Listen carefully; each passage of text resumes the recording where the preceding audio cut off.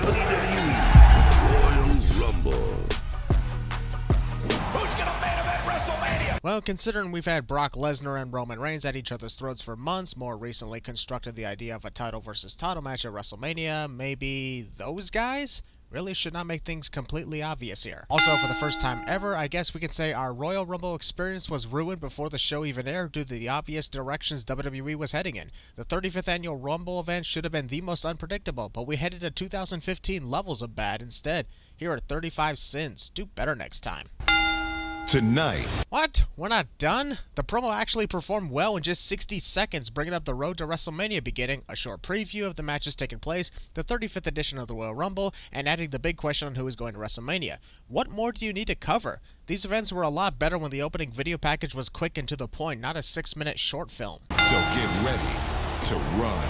Get ready to run because the walkway to the ring is extremely long and we want to see you lose your breath before you actually make it to the ring. Knowing what inevitably happens to the WrestleMania sign twice, it's understandable that this event had little to no pyrotechnics, but I'm starting to think that was part of the deal when WWE booked all these stadium events that weren't WrestleMania or a show in Saudi Arabia, conveniently picking the ones that didn't really allow pyrotechnics, which sucks. Whoever that guy is with a send nude sign, you've got balls. Too bad you're never going to see mine or anyone else's despite your request. While they say everything is bigger in Texas, which is where WrestleMania 38 is going to be located this year, WWE went out of their way to make the WrestleMania sign as tiny as possible. You're in a big-ass stadium. You got room to make it bigger. 44,000! That's an impressive number, but awkward when you realize that half the stadium was not used for this event. No joke, just look at the seating chart images that were shared for this event. Man, everything is out of place here. No pyrotechnics mostly, the problems of the Royal Rumble matches, which I will get to in a moment, the tiny WrestleMania sign, the guy wanting fans to send nudes to him, and now the CGI figure of Roman Reigns posing off sync to the music. Boy, that's gotta be awkward for Edge later on tonight when his pyrotechnics explode in front of him instead of behind him. If I were that guy holding the WWE Rock sign, I'd put it away before the AEW stands get pissed off and rant about you for 2 hours on YouTube. With how predictable and easy this year's Royal Rumble was to predict, I'm surprised that everyone who used DraftKings didn't end up winning the jackpot prize. Seth Rollins ain't the Joker. Seth Rollins ain't the Green Goblin. Seth Rollins is what happens if you combine those two supervillains together. Holy shit, that Shield entrance was the perfect mind game to play on Roman Reigns. The music, the walk through the crowd, and the outfit. All of it is worth removing 20 cents from the counter. Reigns cannot believe it! Roman Reigns probably cannot believe it because he's looking the wrong way. Seth Rollins is actually behind him, not in front of him. When Mox, Seth, and Roman. Now, I know what you're thinking. Expecting me to gasp in shock that Pat McAfee mentioned Jon Moxley by name. The only reason I'm gasping is because Jon Moxley doesn't exist in WWE. That was the Dean Ambrose variant who was in the Shield. The variant known as Jon Moxley doesn't know what a Shield faction is. It feels like we're at a family reunion. Family reunion sounds about right. They're always awkward. There's always two guys who used to love each other but now loathe each other while the cool cousin couldn't make it due to living elsewhere. And then the enlarged CGI championship tipped and CGI fell over, CGI killing everyone below. With CGI. Feels a little bit awkward without the Usos out here. Only once the match ends, actually. Normally, it's quite natural to see Roman Reigns start off his matches without the Usos at ringside. Back in the vest there, and Roman. Holy crap, that was a very awkward collision into the barricade. Roman Reigns had to start running and bend his head to ensure it whacked the barricade. No worries, I'm positive things will get better as the night progresses. Rollins off the top rope. Whoa, I won't lie, that was a well-timed hit by Roman Reigns. Best part about a match where the two competitors know each other so well, they know when and where to connect their moves and counters with perfection. With a shield bomb. That wasn't a shield bomb. To connect a shield bomb requires the other two members of the shield connecting the move on the unlucky opponent. What Seth Rollins hit was a traditional powerbomb on Roman Reigns. Also, stupid thing that happened tonight, and there are a lot of them, trust me. The announce table got destroyed in the first 15 minutes of this 4-hour event, and they actually rebuilt the table instead of leaving it like they usually would. What the hell? No one cares what's trending. We're having a great time watching the show here. Quit telling us to go to the toxic wasteland known as Twitter. Rollins with a move. Oh! Seth Rollins always goes for the Phoenix Splash, and his opponent moves out of the way every time, cliche. Rollins looking for the stop. Beat the champ. He got him. Finishers are always kicked out of these days, but this right here was one of the rare occasions where I actually thought the match was over and the Tribal Chief was done for. The intensity of the audience helped it out. What a moment, what a match. Measuring his man. Spear! Did Seth Rollins become so insane that he was yanking on the ring apron curtain just to pass time before getting speared? One for the spear. Watching Seth Rollins counter the spear into the pedigree gave me flashbacks to their epic clash at the 2016 Money in the Bank event. Holy shit, I'm enjoying this. Although, what would have made this even better is if Roman suddenly stopped himself before Seth could connect the pedigree, showing that Roman paid attention to what happened the last time they competed against each other, connecting the Superman punch immediately after Seth realized his mistake. Could you imagine? Damn, I wish that happened. Interesting callback to when Seth Rollins always stomped his foot to the beat to burn it down, but considering Roman Reigns knows him better than anyone else, this is honestly a bad idea on his part. Kick to the head. Damn, Seth must really hate Roman's hair with all those damaging kicks he's delivering to it. What do you got against Roman's hair? Seth Rollins deserves the removal of 3 more sins with how he's laughing and offering the Shield fist bump after taking a brutal spear. The cold and calculated mind games he's throwing upon Roman Reigns is absolutely unbelievable. I am loving this. Another thing you gotta give Roman Reigns credit for is his facial expressions. You can see the hurt and emotional torture in his eyes as he struggles to focus on the task at hand. This is what a lot of wrestlers absolutely suck at, letting your actions speak more than any words and promos ever could. Considering Seth is very sneaky, I wouldn't be surprised if he secretly paid off the referee to place his hand on the ropes just in case he's in this exact position. Reigns is gonna be disqualified. Sure, it's upsetting that the Universal Championship match ended this way, but the fans once again failed to notice the storytelling as usual. Before Roman got disqualified, he blatantly said, "I don't care, this man is going to die," showing that all the mind games have finally got the better of him. I really shouldn't have to be the one telling y'all this. This is exactly how shit goes down back in the awesome days you miss the most. But sure, 1 sin will be added because the match ended in a disqualification. Great storytelling, but yes, disqualifications are frustrating no matter the circumstance. Hey, he won't allow me to let go. Roman Reigns could either be talking about Seth Rollins or his own inner dark side, and when I think of the latter, I got more chills. Tear to the spine. Give credit where credit is due. While Dean Ambrose, of course, is absent from this moment, the mirrored image of Seth Rollins betraying the Shield with that one single chair shot was the perfect thing to do when the match ended. But as a sinner, you know I gotta throw in the vintage post-match assaults in. Some things just never change around here. About 5 minutes of commercials. You couldn't, like, show backstage interviews or something? This happens a lot tonight.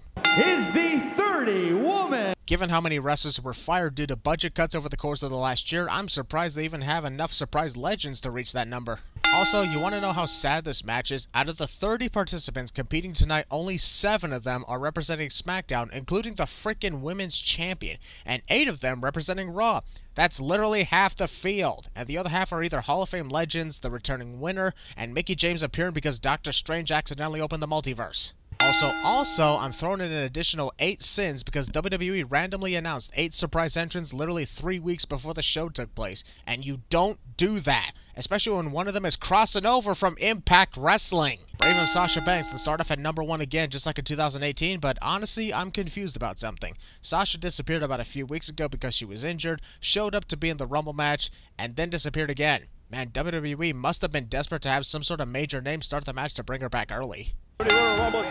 Skip! The one thing I'm glad for is not every return was spoiled. It was awesome to see Melina with her paparazzi, even if it was for a few minutes. Good start. Sasha Banks certainly knows. Boy, I've missed that, and you're lying if you said you don't. Except if you didn't start watching until after 2011. Tears for you.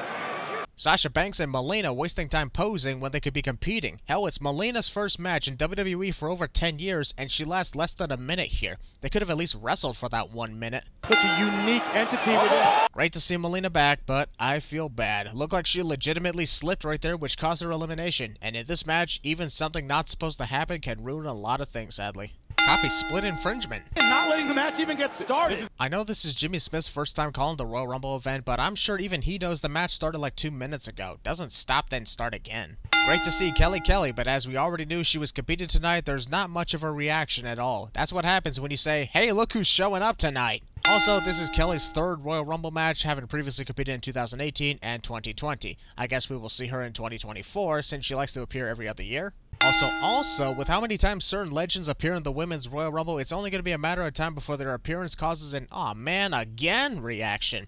Just saying, we need to bring in more women to compete on the main roster here. Get on her early. Oh boy, not looking good here. Kelly's first move, and she botched the Hurricane Rana. Might want to try something else, since that's not the first time she botched that move in a Rumble match. High risk move here. No offense, but Kelly is an idiot for putting herself in the most elimination-prone position I've ever seen. There it is.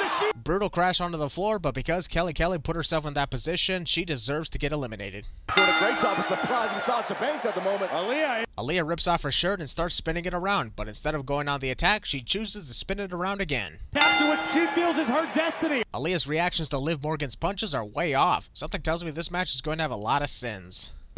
She came up short. She wants that momentum back. I'd probably also want my momentum if I came up short against my opponent. Speaking of which, how the hell does one come up short in matches, Jimmy? Liv Morgan should probably look to her left and realize that she's actually pointing at the ceiling above her, not the WrestleMania sign. All hail the Queen. That is the most bored all hail the Queen I have ever heard. It's as if the guy recording that voiceover had no interest in hailing Queen Zelina whatsoever. Can't say I blame him. Tenacious, all of those words. What the hell was Zelina Vega thinking? If I were her, I'd help in the elimination of Tamina instead of breaking it up. Bragging right. You're the woman who...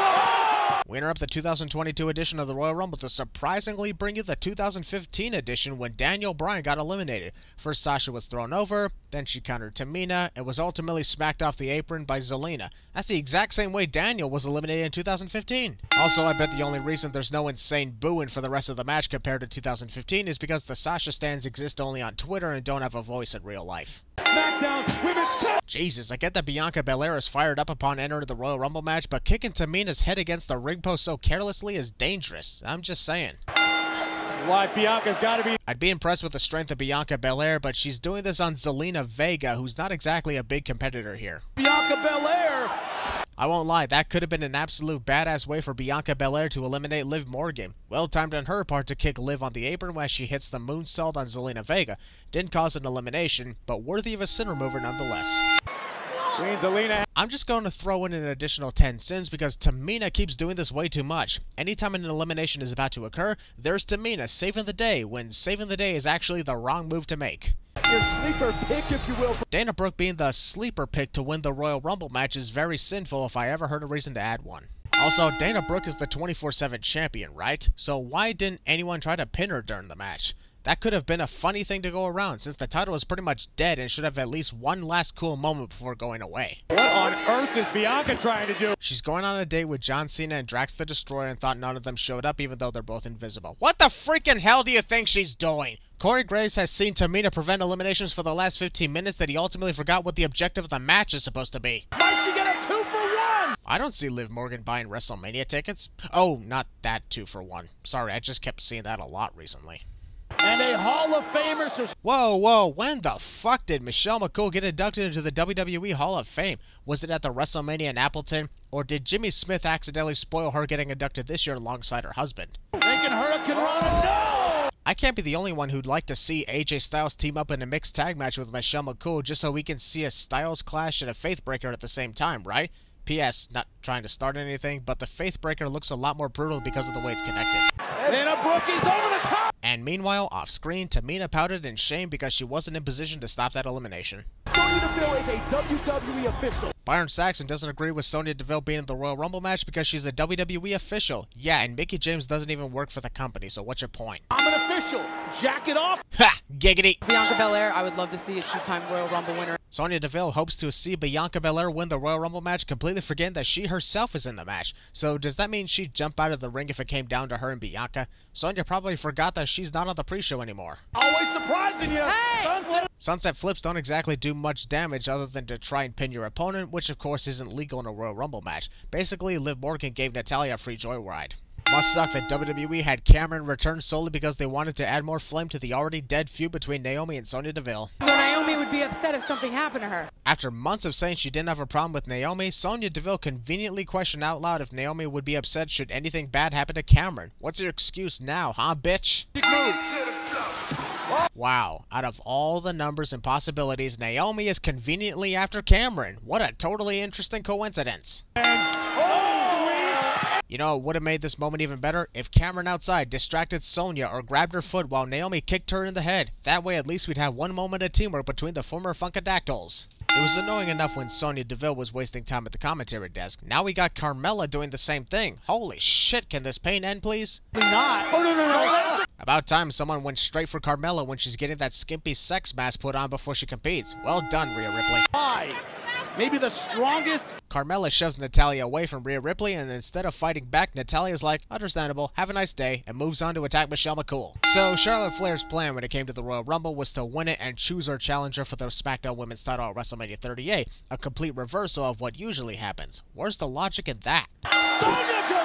Elimination at the hands of someone who's already been eliminated from the Royal Rumble match is always a sin. Also, holy shit, will this feud never end? This has been going on before Extreme Rules took place, and that was in frickin' September, too. Against Flair. Against Charlotte Flair. Oh god, I already dealt with hearing that a lot 20 years ago. The right to censor theme will never remove a sin, even if it's cool to see this variant of Ivory back in a surprise cameo. Nothing has changed. Actually, it has. Matter of fact, it's gotten way worse than what you saw 20 plus years ago. Just trust me, Ivory.